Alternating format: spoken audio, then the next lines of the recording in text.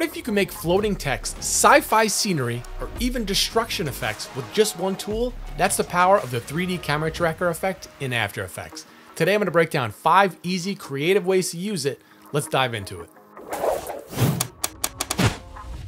The first one we're going to break down, you've probably seen everywhere. Floating 3D text immersed in your scene. Perfect for title sequences or cinematic effects. Here's how to do it. Okay, so I have a shot here of kind of an apocalyptic wasteland, and I have my reference text right here. I'm gonna hide that for now, and I'm gonna select my video layer. I'm gonna go to Track and Stabilize, Track Camera, and I'm gonna let that analyze. Okay, so then when it's done analyzing, I could take my track point size and I could bring it up, and I could go through the scene and try to pinpoint where I want my text to be.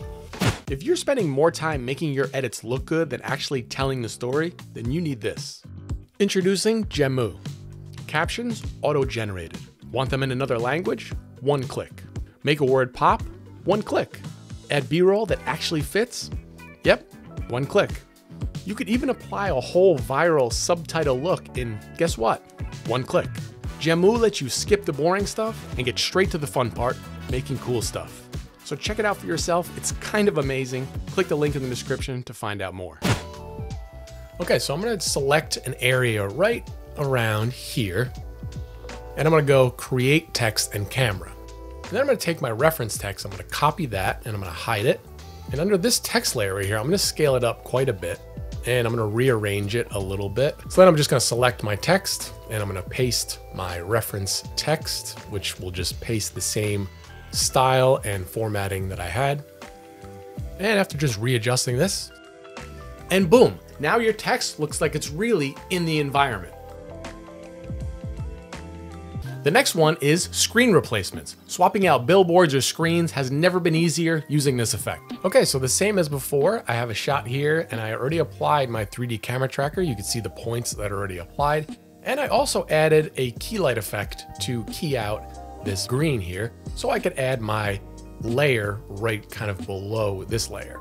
So with my 3D camera tracker selected, I'm gonna just go ahead and select the points that are inside of this billboard. And you see the arrow right there. I'm gonna click on Create Solid in Camera. And it's gonna create a very small solid. I'm gonna scale that up, and hitting Command-Shift-Y, I'm gonna go ahead and just adjust. I'm gonna unlock the aspect ratio, and I'm gonna adjust the width and height to kind of cover all of this area here. Move that over. That's pretty good. So now what I'm gonna do is I'm gonna take this track solid, I'm gonna pre-compose it. I'm gonna do leave all attributes in this layer, so I'm gonna hit OK. And then I'm gonna double click on this layer, and it's gonna open up a nice pre-comp that I could lay in my banner. So I'm just, for fun, I'm just gonna put in my YouTube banner here.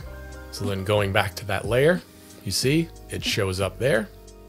So now the only thing I have to do is I have to bring this to the bottom. So now that key light effect really comes in handy because now this billboard kind of sinks into the layer. And just like that, you've added a flawless screen replacement. Now let's get futuristic with some sci-fi stylizing.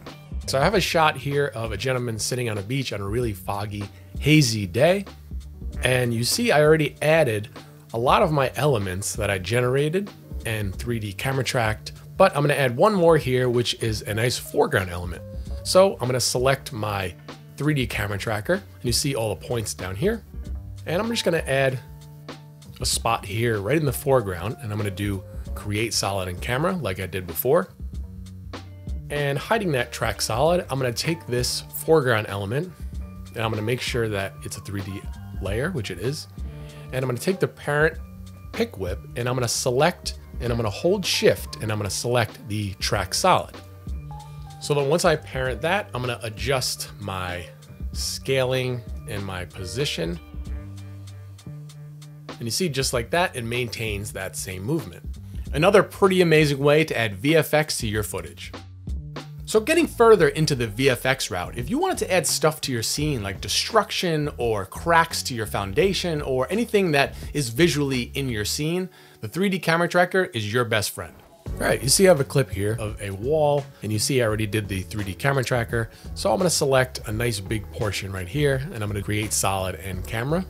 So I'm gonna show you a little bit different technique here. I could take one of my layers that I'm gonna overlay with my track solid selected. I'm gonna drag and hold Option and take the place of that track solid. And you see, it's right there. So from here, I could scale it up, reposition as I like. You see it maintains all the same parameters as that track solid. That workflow was one of my personal favorites. Now let's dive into the 3D world and add some 3D elements into our scene. All right, so I have a nice gentleman here meditating in a nice beautiful forest, and I have a GLB file of a tiger, animated GLB of him just kind of roaring and not even disrupting this guy's meditation. So I have my 3D camera tracker already set, and you see all the points there. I'm gonna do the same thing, and I'm gonna select a nice area right below my tiger, and I'm gonna do create solid in camera again. I'm gonna hide that. Then I'll take my tiger GLB, and I'm gonna hold shift, and I'll parent that and pick whip it to the track solid. And you see it maintains that same camera movement. Pretty awesome. Just gotta start compositing now. As with any of these, with some nice color correcting and some compositing, you could blend any of these effects flawlessly in your scene. Which one of those was your favorite? Let me know in the comments below, and here's some of the final results.